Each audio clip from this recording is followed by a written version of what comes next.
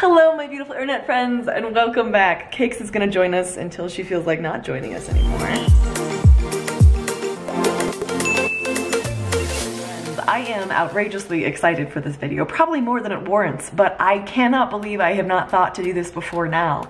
I was sitting here working, being a nice productive person, and I heard this video referenced, stopped everything and pulled a camera out because I wanted to react to this. Now, I was raised in a conservative Christian environment, conservative Christian church, and I remember hearing this argument. I cannot believe that I have not thought of it before now, because I am an amputee now, but I remember being like trained to respond to atheists because atheists were like the enemy, which is total crap. I am so sorry I ever believed any of that. But like the big scary argument that atheists were gonna have against Christianity is like, well, why doesn't God heal amputees? And I'm an amputee now with, I mean, a tiny little bit of faith that's confusing for me, but it's still there.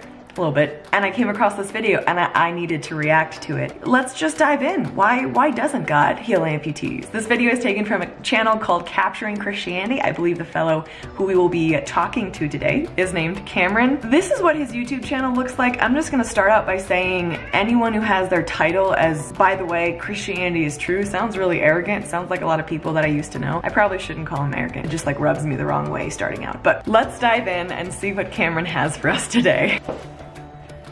Cat fight. Oh, also quick side note, if you see my couch looking like, you know, that in the background, it's because the cats decided it was a good idea to pee on it. Thanks, kitties. If you enjoy this video, I would love it if you'd hit subscribe and get me closer to that 100,000 goal, which is exciting to me because we're getting pretty close. So Cameron, why doesn't God heal amputees like this chick?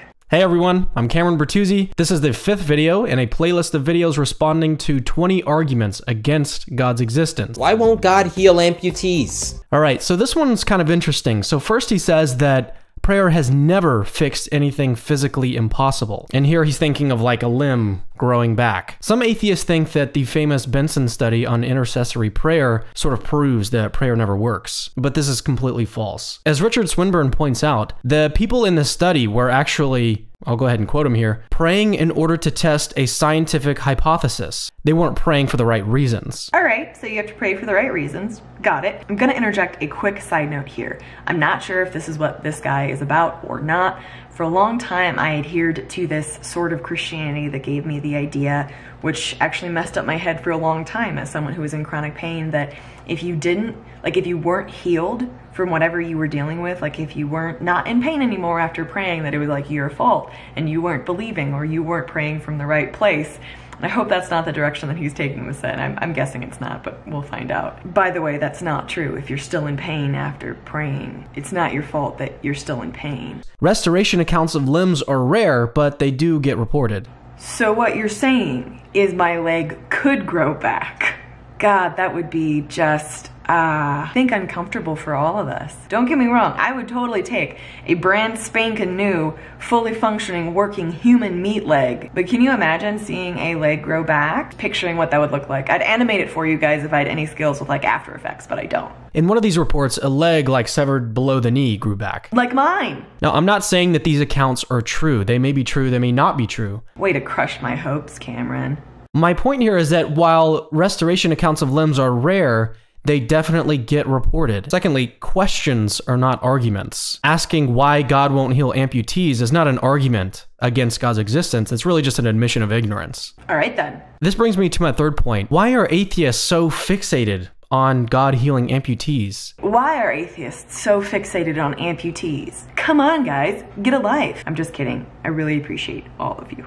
Like, sincerely. If something is truly miraculous, then it doesn't matter if it's a limb growing back or cancer leaving someone's body, it doesn't matter. It does matter if you're an amputee though. Like I can understand being fixated on the argument if you're me. I mean, personally I'm not. But I also think it makes sense to be fixated on hard questions or to really like look at the difficult questions. Like I said, I was part of this church for a while that really preached like miracles, speaking in tongues, like all of that. Like if you had cancer, it wasn't that big of a deal because God was just gonna fix it like that for you because that's who God is, and it promoted an extremely unhealthy mindset. But you have to ask the hard questions, and a hard question, if you're making an argument for a God who apparently works miracles, would be, why isn't he working a miracle if that's who he is. Like, it's okay to ask difficult questions if you're a Christian, if you're an atheist, if you're a Muslim, if you're whoever, in my opinion. So yeah, get fixated for a while. Take your time asking a question. That's okay. Maybe these amputee-obsessed atheists are thinking that every other type of miracle report can be easily explained away,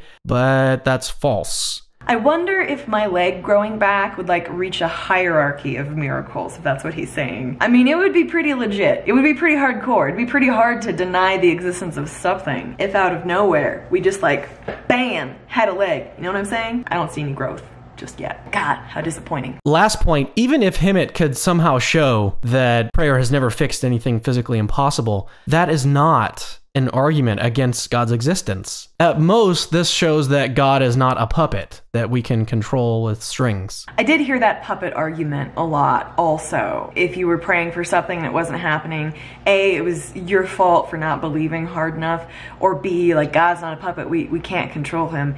But that doesn't write off the fact that there are really difficult questions to ask, like, okay, so if you do believe in miracles, or you've heard of one, or maybe you've even experienced one, why wasn't your friend healed of depression before they committed suicide? Or why wasn't your grandma healed of cancer before she died? Or why is my leg gone, hurting, and isn't coming back? It may not be arguments against the existence of God, but they're real questions, and it's okay to ask real questions. If God is who Cameron thinks he is, God can handle the hard questions. Not my will, Lord, but yours be done. Jesus knew that what's best for us isn't necessarily what we will, but what God wills. I hate that argument so much. The idea being that the best thing for me and the best thing for my life was to live in pain for 14 years and have a crap ton of surgeries, and now to be missing a leg that is still needing surgeries and still having issues, and I still can't walk. I don't believe everything happens for a reason. Sincerely, I don't. I do believe that reason can be brought out of absolutely everything. And if you're someone who believes in God, I think that God also helps to bring reason out of anything. Like, you can find a purpose in your pain, but I don't think that pain is caused for a reason. If you believe in a loving God, I really struggle to think that he wanted my leg to get chopped off. That's just my personal opinion.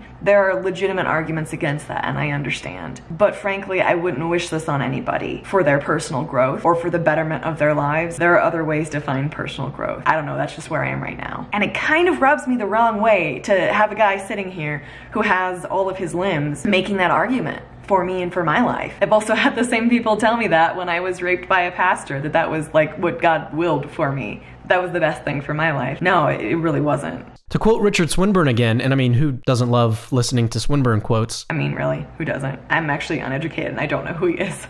God knows far better than we do whether it will be best for that person and others affected by him that he should recover immediately or later or not at all. End quote. In asking why God won't heal amputees, Himmet is simply assuming that God has never healed amputees. I mean, that's a fair point. Maybe there was a miracle at some point somewhere in the world where an amputee was healed. I am not an expert on that matter, and I cannot tell you. I have personally never seen a miracle, anything like that, nor have I ever known anyone who has, or ever read any legitimate accounts of it, or seen any real evidence, but I can't tell you that it's never happened, and neither can he. This is not an argument against God's existence. It might not be an argument against God's existence, but it might be an argument against some of the things that you, Cameron, are preaching about God, which I think is what people sometimes miss when they're talking about God, or when they're trying to convert atheists or evangelize. They're like trying to win arguments instead of actually care about the people they're talking to. Sure, a question in itself is not an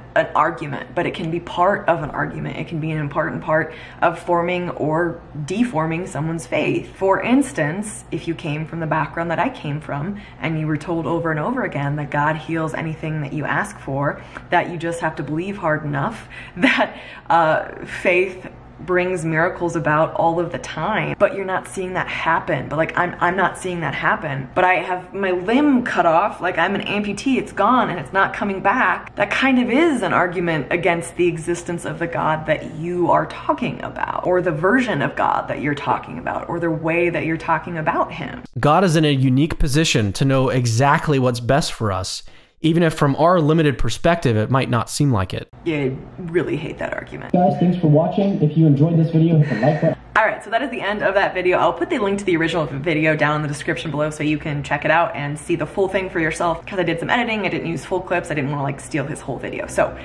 check it out if you want to see the whole thing. But overall, this kind of just makes me uncomfortable to hear coming from someone sitting there who has all of their limbs, which is probably a personal issue that I need to work through. But he's treating this question and this argument like it's completely baseless, like there's no reason to really ask it. Like maybe there are amputees who have become non-amputees who have had limbs grow back, but also you don't know. But the suggestion of maybe there are is not proof against that question. So why doesn't God heal amputees? I don't know. I don't know why any of the things that have happened to me have happened. I don't believe it's because God wants me to hurt. You've had really crappy things happen to you. I don't think it's because God wants you to hurt. That is simply my opinion. But it's okay to ask the hard questions. It's okay to get fixated on them. I'm an amputee. I think it'd be okay if I spent a long time wondering, like, WTF, why is my leg gone and why isn't it coming back? Especially because for years, I was told that God heals everything that's physically wrong with you or mentally wrong with you, so on and so forth. So if it's not happening, like, what's that gap? I guess what I'm trying to say is it's okay to ask that question. It's okay to ask any question. And if your God is as big as you think he is, as big as people say he is,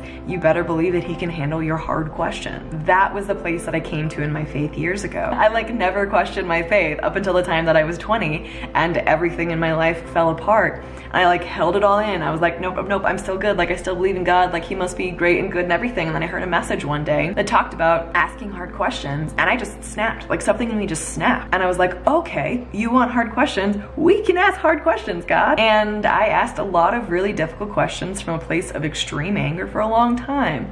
And I'm not angry anymore. Now I'm just kind of on a journey of faith. The conversation door is open between me and God, whoever that is, whatever that is. I definitely feel the presence of something much larger than me. I always have in my life, and as much as I've wanted to deny that, I haven't been able to. But watching videos like this reminds me of the stuff that I was trained to do in like evangelical Christianity for destroying atheist arguments and telling them why their arguments are invalid. But you know what? And Cameron, if you ever watch this video, this message is for you. Destroying arguments, I don't think has ever brought people closer to God. Loving people would. Emulating the characteristics of the God that you preach would. But attempting to tear down arguments and asking like, why are you so fixated on this question? And you can't actually know that it's never happened and you know, maybe it has, is not an effective way of addressing real questions, addressing hard questions, addressing questions that don't really affect you, because you are not an amputee and I am. So maybe no matter what we believe, we can spend a little less time trying to destroy arguments and own people and like, you know, say and do the right thing, and a little more time just being people and connecting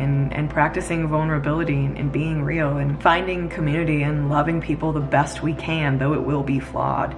That's my 2 cents, though no one asked. Like I said, this video reminds me so much of my upbringing and like how I was trained to act and behave and take down arguments of atheists, because obviously that's how you win people to Christ. What? No? And I really can't believe that since this channel, that question has never popped into my head, because it was like one that we were trained to respond to. And I was basically trained to respond to the same thing, but it's so many years ago that I couldn't remember. There was actually a website that someone put up that was like, why doesn't God heal amputees.com? If that exists, I'm gonna link it in the description. And I remember it being a question in the back of my head, like, well, if God is everything everyone says he is, why doesn't he? It's a good question. So what I'm saying is it's okay to ask questions. Thanks for listening, guys. If you want to see the full video that Cameron did on capturing Christianity, that's his channel name, check it out down below. I love you guys. I'm thinking about you. Let me know what you thought of this video. I don't usually talk a lot about my faith because my faith is difficult for me to talk about and think about, and it's just a challenging subject, but it's something that I'm working on in my life and it's in process. If you like this video at all, even a little bit, I would super, super appreciate it if you hit that like button. It does help my video get to more people. Thank you to my patrons, all of you. I appreciate you so much. Today's patron of the day is Kim Frank, or Frankie. I'm not sure how to say your last name. I hope I didn't skewer it. Thank you so much, Kim, for being a part of my Patreon team. I appreciate you and all you do for me. Thanks, guys. I love you. I'm thinking about you, and I'll see you in the next video. Bye, guys.